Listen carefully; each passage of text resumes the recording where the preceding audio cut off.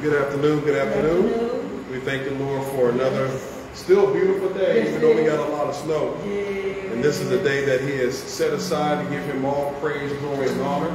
For those who do have your Bibles, I will say that we'll be in 1 John, 2nd chapter. So that give you some time to look forward as we have a little bit of praise and worship. 1 John, 2nd chapter is where we will be on this afternoon. But we just thank God for being here for another time, one more week that the Lord has allowed us to be here. We thank God that God's hand has been upon your life. He's been keeping you, watching over you. And God is yet showing His faithfulness. He's yet showing faithfulness in our lives and your lives, because I see you're healthy and strong. It could be worse. Amen. But we see how good God is and how He's keeping us close to Him. And He's desiring us to draw closer to Him. So we just thank God for this time of fellowship. We love being here. Lady Burnette is here with us on today, so she's going to bless us also with a song after we open up and everything. So let's open up with prayer. Father in heaven, we thank you, Lord God, for today. We thank you for this time of fellowship. We thank you for your word and the worship and song that's going to go forth. We pray, Father God, that you are glorified through the songs. You are glorified through the word, Father God. You are glorified through the clapping of hands or the amens, Father God. We want to make sure that you are glorified in every way possible, Father God. We're so grateful to be here to serve your children, Father God, because they're your children and they belong to you, Father God. And so we pray, Lord God, as we go forth, that you are magnified, you are lifted up. For you said in your word, if you be lifted up, you will draw all men unto you, Father God. So we pray that your Holy Spirit flow all through this facility, not just this room, but because you're omnipresent, Father God, we pray that your Holy Spirit flows all through this facility, Lord God, touching hearts of those, Lord God, that needs healing and restoration, Father God, touching those, Lord God, that need to be saved, Father God, need a relationship with you, Father God. And we'll forever give your name the praise, glory, and honor. Anything that's in Jesus' name. And everybody said, amen. Amen, amen. Come on and pray the Lord with me. Come on and pray the Lord with me. Come on and pray the Lord with me. Come on and pray the Lord with me. Sing hallelujah, hallelujah. Sing hallelujah, hallelujah. Sing hallelujah, hallelujah. Hallelujah. Come on and clap your hands with me. Come on and clap your hands with me. Come on and clap your hands with me. Come on and clap your hands with me. Sing hallelujah, hallelujah. Sing hallelujah, hallelujah. Sing hallelujah, hallelujah. Sing hallelujah, hallelujah. Come on and dance before the Lord. Come on and dance before the Lord. Come on and dance before the Lord. Come on and dance before the Lord. Sing hallelujah, hallelujah. Sing hallelujah, hallelujah. Sing hallelujah, hallelujah. Sing hallelujah, hallelujah. Come on and praise the Lord with me. Come on and praise the Lord with me. Come on and praise the Lord with me. Come on and praise the Lord with me.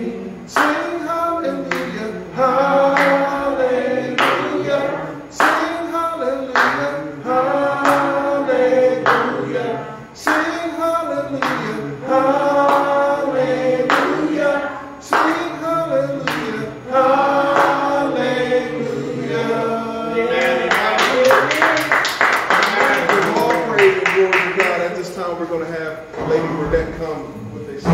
say amen as she comes. Amen. Hello. There's nothing worth more that could ever come close. Nothing to compare. You're our living hope.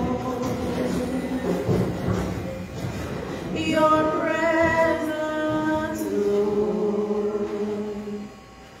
Thank you, Jesus. I tasted and seen of the sweetest of loves, where my heart becomes free and my shame is undone. Hallelujah. Your presence, Lord. We welcome you, Jesus. Amen. Holy Spirit, you are welcome here. Come flood this place and fill the atmosphere.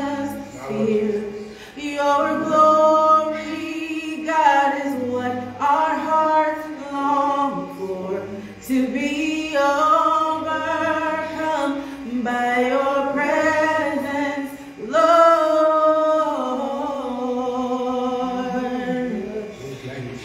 Your presence, Lord.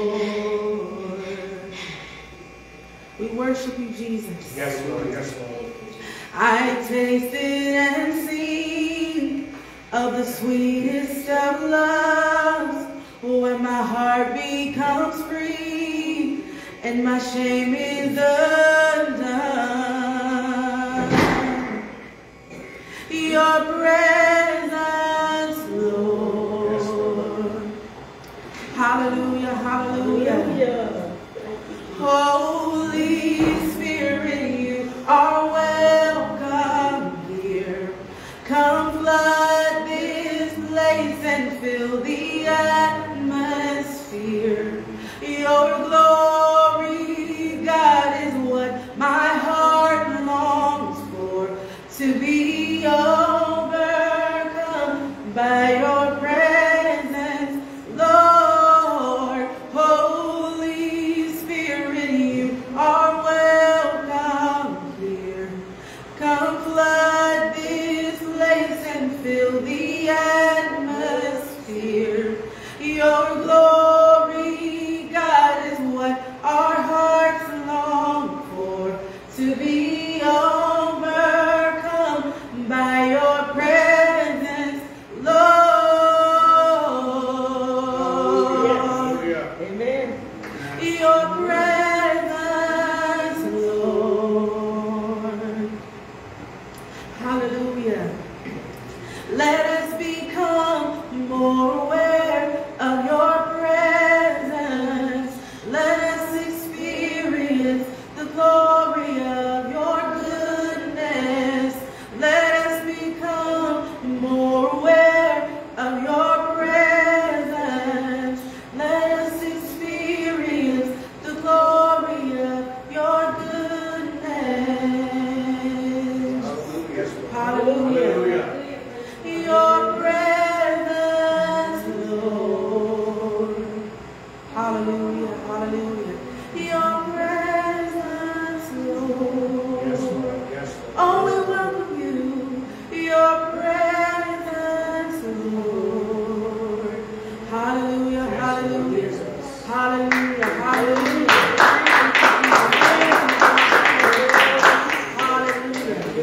Hallelujah. It's the presence of the Lord that makes the difference. Amen. There's nothing better to be in the presence of the Lord. There's no better place. People talk about the vacation spots they go to and all the fun that they have. But listen, there's something about when you're in the presence of the Lord, or you welcome the presence of the Lord in your house or in your life. There's something that happens when God begins to speak and God begins to move. And that's what we want to happen in this place, is that the presence of God will just flow all through this facility, because we don't know who needs a healing. We don't know who needs salvation. But if we can welcome the Holy Spirit into this place. I know without a shadow of a doubt that God will move and God will heal and God will transform. Amen. So that's what I'm praying for every time. You have to believe that God can perform another miracle. Yes. I thank God that we are the first miracles. Amen. Because if you looked at our life before we accepted Christ, we were jacked up, was we not? Amen. But the minute that God came into our lives, he began to work miracles. He began to renew our mind and transform us, because that's what the Holy Spirit was sent here to do. Amen. And so I thank God for the Holy Spirit and his assignment. Yeah. Remember, he has a personality. He has feelings. You can grieve the Holy Spirit. Yes. So we thank God for his assignment that he's given the Holy Spirit in the earth. Amen. Just as a reminder, I will be in 1 John, the 2nd chapter on this afternoon. For those who still may need to turn to it. 1 John, the 2nd chapter. And I love all of the epistles of John, because the uniqueness about John is most people take his compassion for Christ or his compassion for Jesus the wrong way. One of the scripture talks about how John lays his head on Jesus' bosom, which is his chest. And so some people that are ignorant or unlearned or don't know no better, they would think that John and Jesus had something going on. But no, John wanted to know the heartbeat of God. Amen. He wanted to know what God was thinking about. And so that's why his epistles and his gospel is a little bit different than the Matthew, Mark, and Luke. It's a little bit different. You can see some similarities in Matthew and Luke, but when you get to John, he has this revelation of who Jesus is. Amen. He doesn't talk about his birth and all that kind of stuff, but he talked about him from the beginning. He gets this revelation that Jesus, it was from the very beginning, because he was the Word. Yes. And so John, in all of his epistles, he writes these letters to us to encourage us in the faith. Amen. He wants to show us the love of Christ and how for us to operate in the love of Christ. He wants us to know that God loves us, and that we must reflect the same love that God yet showed us. But he says here in 1 John, the 2nd chapter, he says, "My little children, I am writing these things to you," talk about these letters, "that you do not sin." Amen. He says, I'm writing these letters because I don't want you to get caught up in sin. Sin is designed to separate us from God. Yes. Sin is designed to draw us to this pathway to death and darkness and hell. And so John is saying, I love you so much, and I have the love of God flowing in me, that I'm writing these things, writing these letters to you, so you won't sin. So you won't get in the habit, the very habit that God broke off your life. So before we accepted Christ, we had a habit of sinning. Yes. We had a habit of doing things that wasn't pleasing to God, but now that God is in our life, John is saying, I'm writing this thing so you don't get back in those habits. But he says, but if anyone does sin, we have an advocate. Yes. I thank God for Jesus. I thank God for his son Jesus. He's that advocate. He's that mediator. He's the one that we can go to when he says, when you do sin.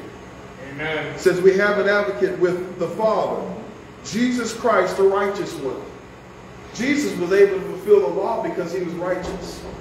And because of our faith in him, we are now righteous. Amen. Or we are now in right standing. But Jesus is the righteous one. Yes. He is the one that is without sin. But he took on sin. But he didn't have any sin. He took on that very thing that we were in. It says, verse 2, he is the atoning sacrifice for our sins. He was able to pay that price. Nobody could atone us of our sin. Nobody could cover. Nobody could pay that price. There was a heavy price of sin, and Jesus was the only one that could pay that price. Amen. And he had to sacrifice his life to pay that price. But he was the only qualified one to atone, be that atoning sacrifice. See, when they did it in the Old Testament, those sacrifices, they didn't wash away your sins. But it was done yearly to remind you of what you've done. And who wants to be reminded of their sin? I'm so happy that when I ask God for forgiveness, that he washes away my sins, that I don't have to think about it no more. That the reason why we do think about it is because we haven't forgiven ourselves. Amen. God said, I forgave you, but you got to learn how to forgive yourself, because I have already washed your sins away. Amen. But he says, and not only our sins, those who believe, but also the sins of the whole world. Yes. There are some people that have not accepted Christ, nor do they believe in what Jesus done. But Jesus said, listen, I came to die for everybody's sins, because I want to give them an opportunity to eternal life. We that believe, we have an opportunity for eternal life. We have an opportunity for relationship. But he says this in verse 3, by this we know that we know him. By this we know that we have a relationship with him. Yes. If we keep his commandments. If we keep his word. Amen. Keeping his word is just not reading it. Keeping his word is obeying it. Yes. David says, thy word have I kept in my heart. I hid in my heart. David wasn't hiding it. He was actually keeping that word in his heart. Why, David? So I won't sin against my Heavenly Father. And so we also must keep the word of God in our heart, so we won't sin against our Heavenly Father. But he says, whoever says, I know him, and does not keep his commandments is a liar. And the truth is not in him. That's right. Amen. So we can't say that we have a relationship, but we're still practicing sin. I did a Facebook Live on yesterday because it troubled me that we have a lot of people, God bless you, sister. We have a lot of people that say they're a Christian or say they're saved, but they don't have no problem sinning in public. Amen. And God is saying, no. If you're my son or my daughter, then I'm able to help you from stop sinning. Yes. Okay? I'm able to help you. But we should never, as believers, feel comfortable just sinning in public. Because that brings disgrace to the body of Christ. Okay? God is not pleased with that, because guess what? We're supposed to be a light.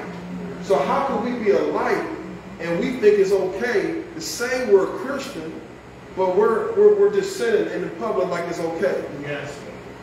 God says, should we continue in sin?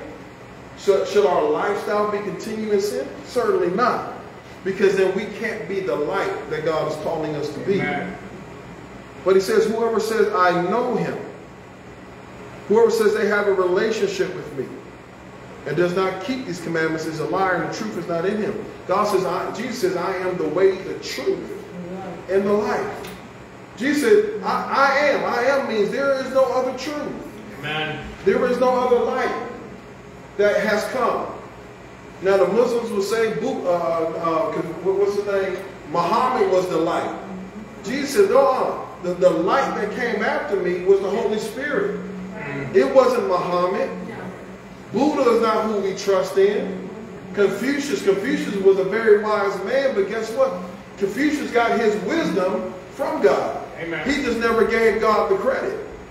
But it's us that believe in him, we should give God the credit. Yes. When he heals you, my sister said, she said her leg was hurting yesterday. Yes. She said she's feeling better now. Yes. So guess what? It's God is the reason why her leg is feeling better. Amen.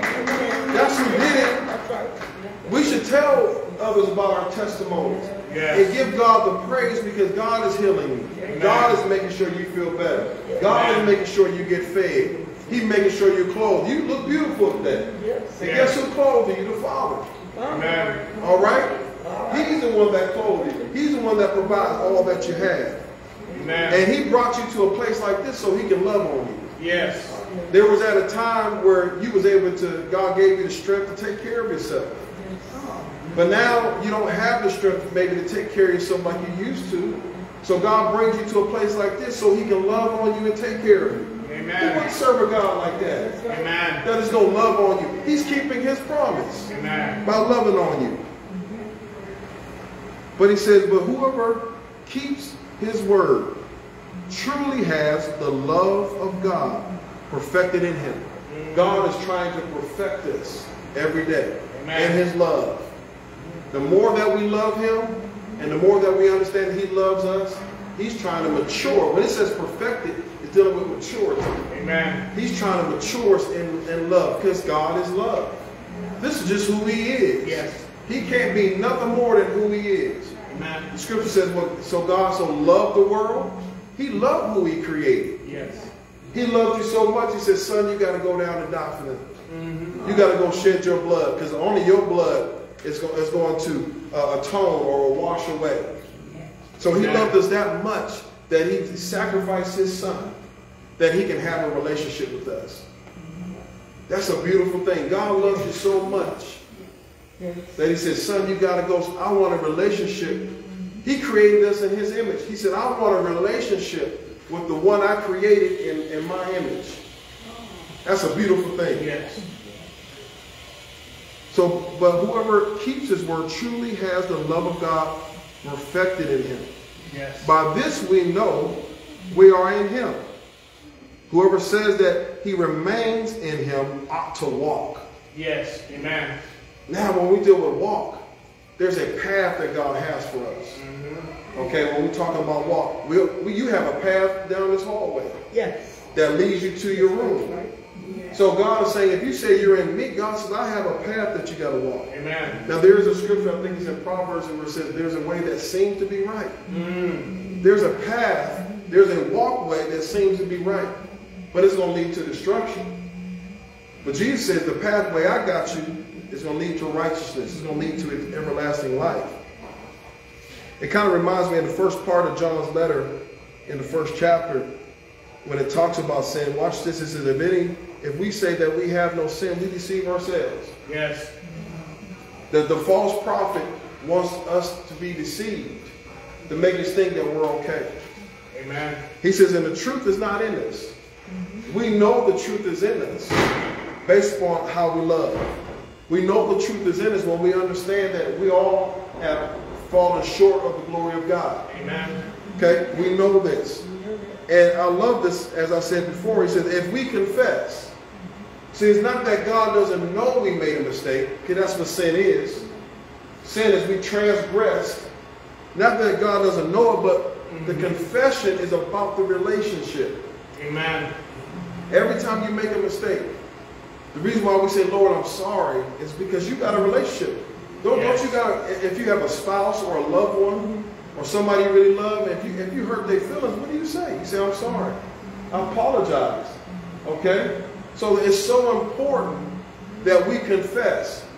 All right? Because there's healing and restoration through confession. Okay? I didn't say confess to no priest. No, I said confess to the Lord. Now, it does say confess your faults one to another, but you can't confess your faults one to another with everybody.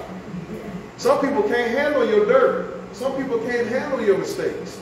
Amen. But one person that can handle your mistakes is God. Amen. And we want to establish that relationship with him even the more. But he says, whoever says he remains, there's a steadiness in God. If you're saying God is in you and you are in him, we ought to walk the walk that he has for us. Verse 7 says, brothers, I am writing to you no new commandment to you, but an old commandment, which I have had from the beginning. Amen. The old commandment is the word which you have heard from the beginning. Yet a new commandment I am writing to you, which holds true to him and in you, because darkness is passing away. Yes, Lord. This commandment is all about love. Amen. The commandments were simplified into two commandments.